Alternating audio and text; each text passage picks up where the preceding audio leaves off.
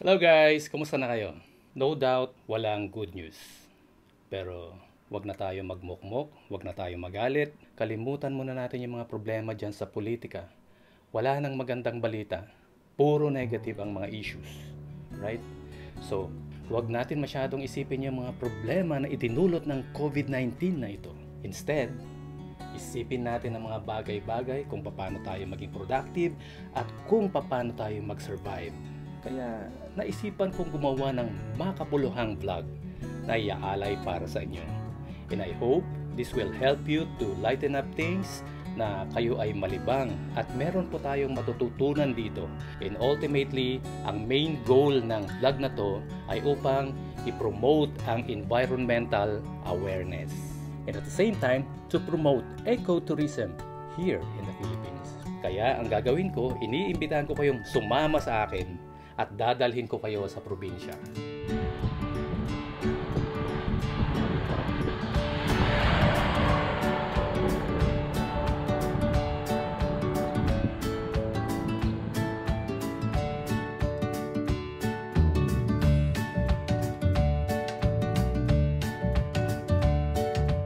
Our first destination is Santa Catalina Farm. It's situated in Barangay Poong Bato, Loobunga, Botolan, Zambales. And then, we will be able to learn the method of organic farming, from soil preparation, a mixture of soil, animal manure, vermicast, and carbon rice hull.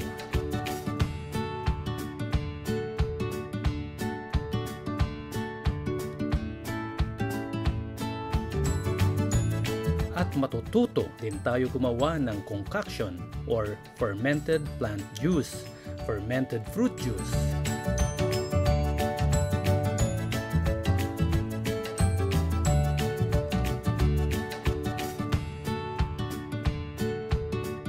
Ito ang mga organic soil conditioner, then ready na for sowing seedlings. Well done! Congratulations!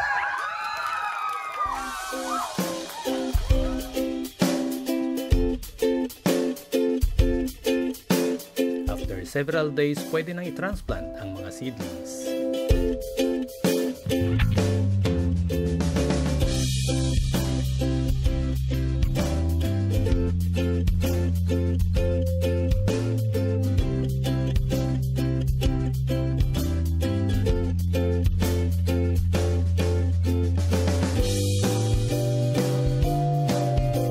Meron din tayong kalabaw dito sa farm. Ang breed nila ay Brazilian Mura Carabao, and they are meant for dairy. Kaya pwede nyo ring itry kung paano gatasan ang mga kalabaw.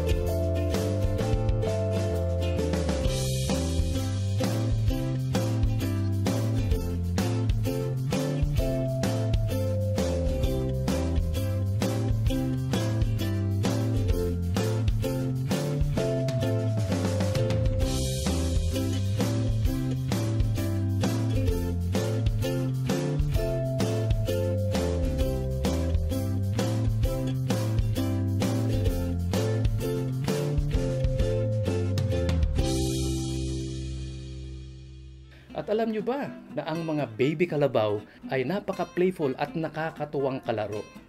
Nakikipaghabulan pa.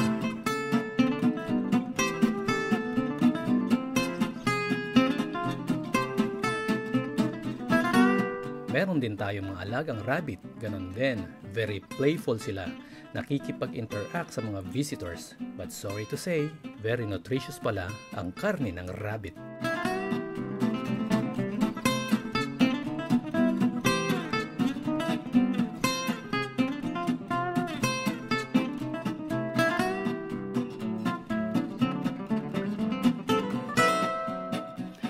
kung namunga na yung ating mga pananim dito sa farm, ay siya rin yung ating i-harvest upang i-prepare ng ating cook.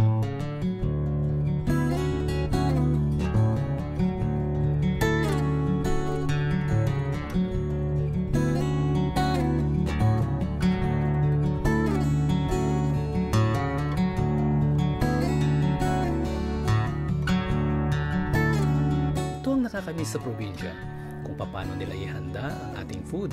Binabalot pa nila ng dahon ng saging. Ang mga cook ay always smiling. Nakakagutom ang mga gulay at ang mga fresh seafoods na galing sa karagatan ng Zambales.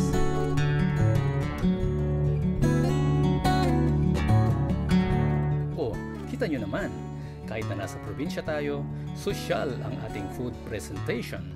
Ayan, seaweeds for appetizer, mulberry organic juice, and finally, lunch is ready, Bodol Fight style.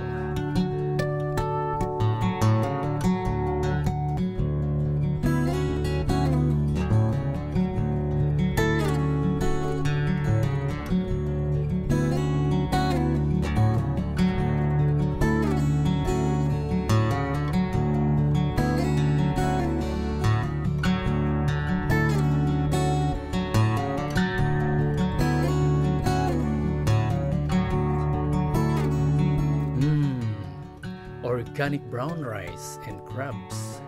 Maraming salamat sa ating mga cook. Ayan si Ate Nelly and Rochelle.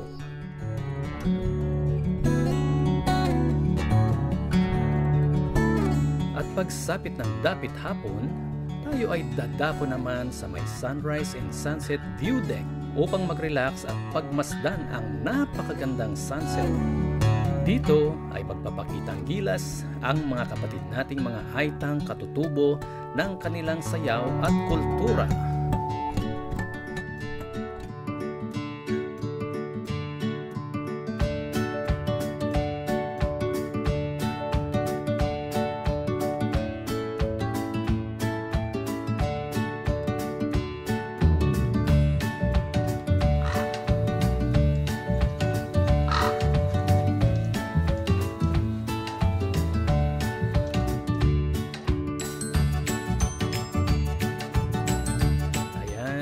Isinasadula nila ang mga behavior ng mga iba't ibang hayop na nasa kapaligiran.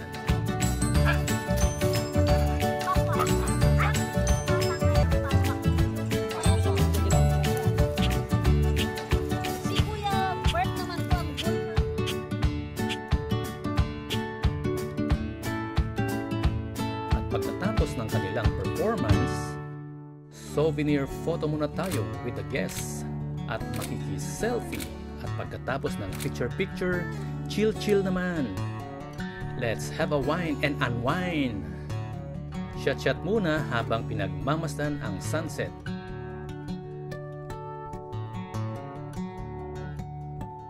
And cheers!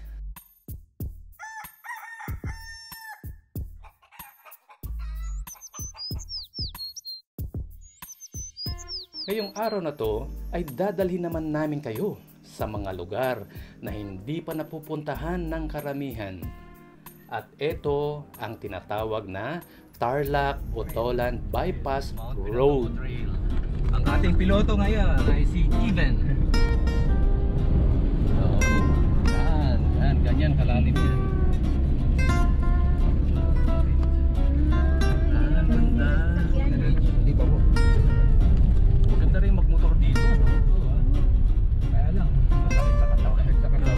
Yan yung isang traveler natin. GDB? GDB. Yes, yes. Yan si Castle. So, ating dito sa dinadaanan natin ngayon ay ongoing ang development, construction, Tarlac, Zambales. Ngayon trail, pero magiging highway yan later on.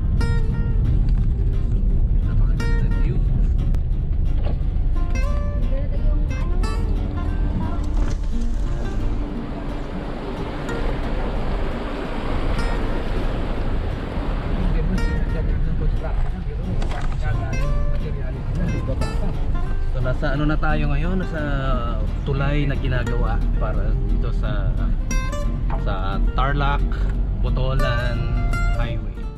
This is a massive construction.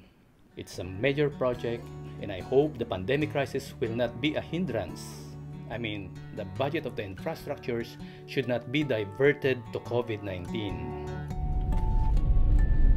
Ay, ang gandang ipelikula.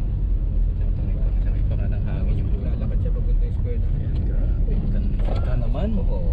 Kakainis. Yan, ang ganda ng view dito. Alam mo, pwede ka Ayan. makapalipad dito para makita.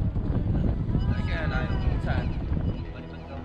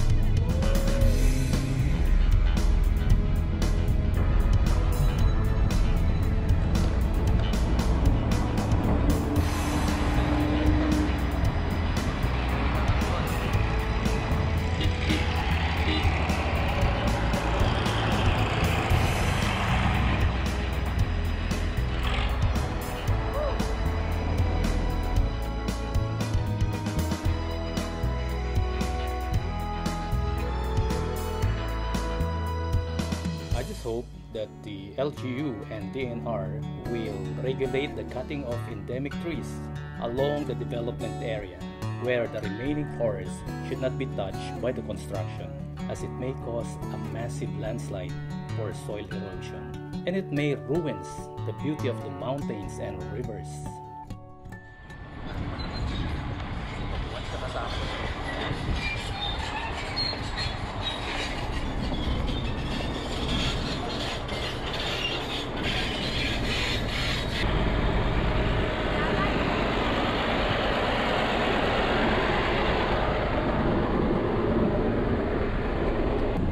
Bagay na bagay sa yung pangalan mo na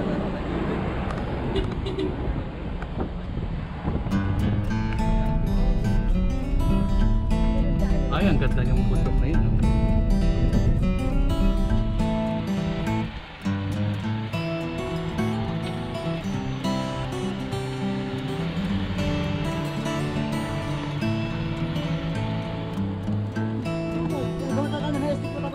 Magandang umaga sa inyo. So, yan, nandito tayo sa kalagitnaan ng bundok ng barangay. Anong barangay ito? Balaw.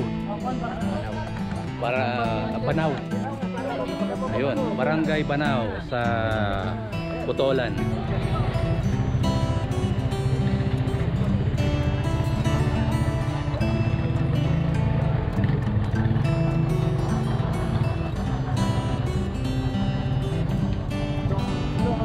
Parang shopping center nila. Oh, Trading post. trading post. Kaso mahali ka buklang.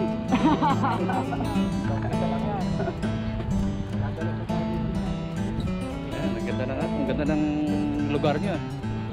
Lamig siguro dito sa umaga, no?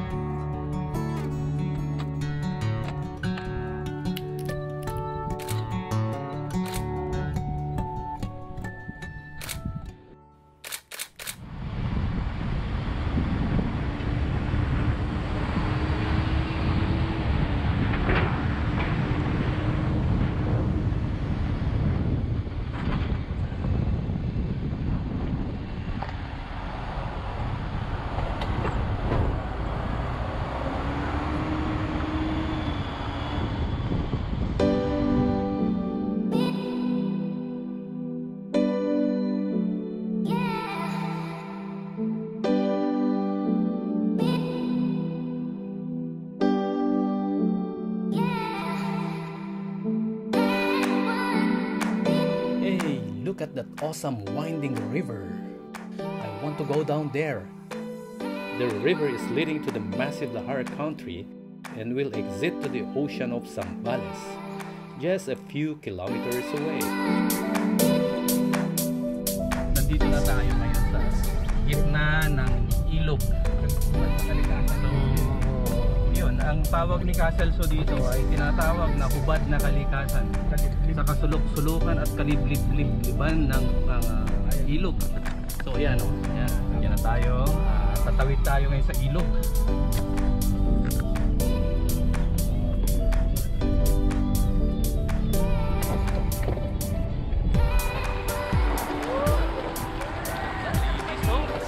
Crystal clear.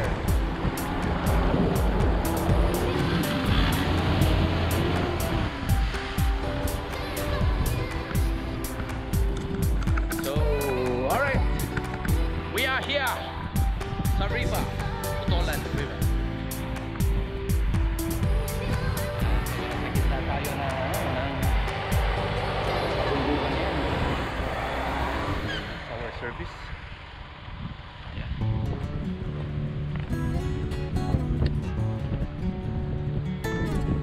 Oh, those rocks are so nice.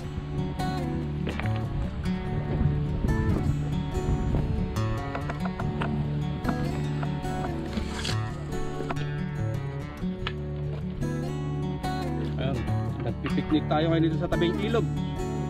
Kung tawagin, ito ay hubad na kalikasan sa liblib na kagubatan sa tabing ilog ng Botolan. I hope you guys enjoyed watching the video. Please stick around for the part 2 and join us again to our next adventure. We will be taking you to the crater of Mount Pinatubo. This is Kuya Ruben of Hawk's Eye Adventures.